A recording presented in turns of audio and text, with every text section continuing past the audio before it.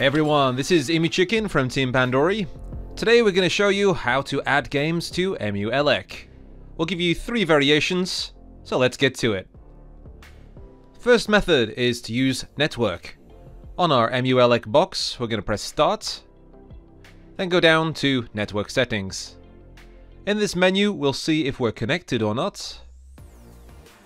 Not connected. So now I'm going to hook up my Ethernet cable. Wait 5 seconds, press back, and then return to this menu. It'll give us an IP address and tell us that we're connected. Awesome. If this doesn't work, or you want to use Wi-Fi, go down to Enable Wi-Fi, switch this over, and then go down to Wi-Fi assisted, and then select your network. I'm going to choose Monkey Balls here, and then go down to Key, and then tap in my password. No looking, guys. Now that's all tapped in, we'll hit back. Return to the same menu, and we should get an IP address and connected. Right now we're going to go to a PC on the same network. Here's my main. I'm going to hit the Windows button and then load up Explorer. In the address bar, I'm going to click it, and then // EMUELEC, Emuelec. Here we can see all of the shared folders from the Emuelec box. All we need to do now is copy over the ROMs. So this ROMs folder here is a list of all the systems that Emuelec can support. If you need more information, please check out the Emuelec GitHub. It'll give you the ROM path, the system platform name, and also the file extensions in which Emuelec craves. Now simply select and drag over all of our ROM files. So Amiga to Amiga, Amstrad CPC to Amstrad CPC,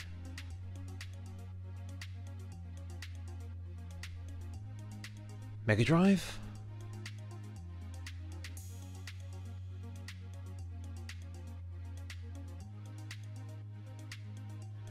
if you want to use any Naomi, it is better to use the zip files of the MAME set, as the DAT and LST need the BIOS files. We'll check them out in a later episode. The speeds are fairly low here as I'm using the Wi-Fi to copy these over. I suggest using LAN cable if you can. PSP, we've got CSO and ISO files. CSO files use a lot less space than ISOs, as they are compressed. The second method that we'll go into is copying over via FTP. We're going to use FileZilla here. And then in the Site Manager, we'll make new site. Up here, we're going to click SFTP. And then the host, we're going to type in our IP address. That's what our Emuelec box says in the network settings. Down here, we'll keep that as normal. User, we'll type root. And then password is Emuelec, so EMUELEC. Oh, didn't work. IP address. There we go. So very similar to the first method, we select our ROMs folder, and then simply copy over each file, like so. I find that using FTP software like this gives more reliable results than our first method. We can also faff around a bit more if the opportunity shows itself. You can also see the quicker copy speeds as I'm using the Ethernet cable right now. For the third method, we'll simply use microSD with a reader and then pop it into our computer. This will only work with Emuelec 4 onwards. But wait, we can only see Emuelec. Don't worry, it's there. All we need to do is right click on this PC and manage,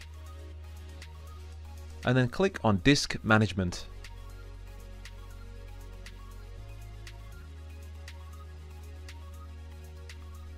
Now we're going to scroll down to find EEROMs. So that's where Emuelec is. There's a second partition in the center, and on the right we have EEROMs. Right click this box, and then press on Change Drive Letters and Paths. Click Add, and then OK. Once you close this, you should be able to see EEROMs is there. And now I can use this as we did earlier. The EEROMs folder is, simply the ROMs folder. So just copy over Amiga to Amiga, Amstrad to Amstrad, etc. This may be the quickest method for many people.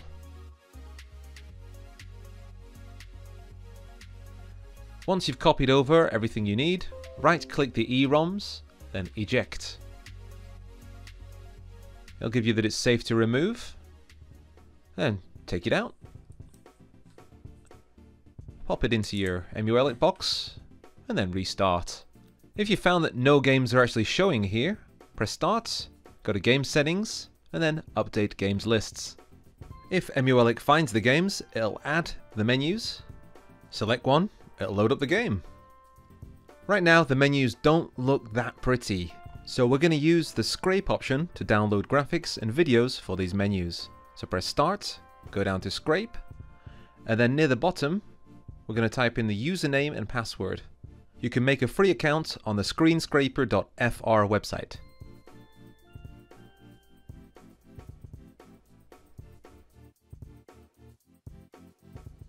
Once this information is in, go down to the bottom, Scrape Now.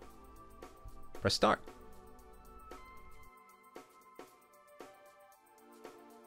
When it's finished, it says Update Game Lists to apply changes. So that's what we're going to do. Go up to the Game Settings, Update Games Lists, and there we go.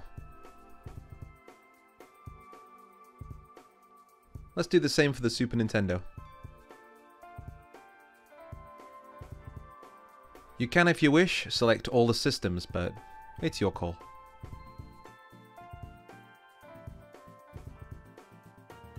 Nice, nice baby. Simply selecting the game and pressing circle will bring us to it. If you want to exit, hold your hotkey and press Start twice. And yeah, we don't actually need BIOS for most systems. There's a Mega Drive. Now MAME will work if you use the MAME zips. Remember, you need later than MAME 0.226. And some PSP for you. If you ever get a red screen like this one, check the bottom. It may tell you that you're missing some BIOS files. If you want to copy these into the BIOS folder, please go ahead. We will cover these in a future video. Hope you enjoyed this. Please give us a like and subscribe, and we'll see you soon. Ta-ra!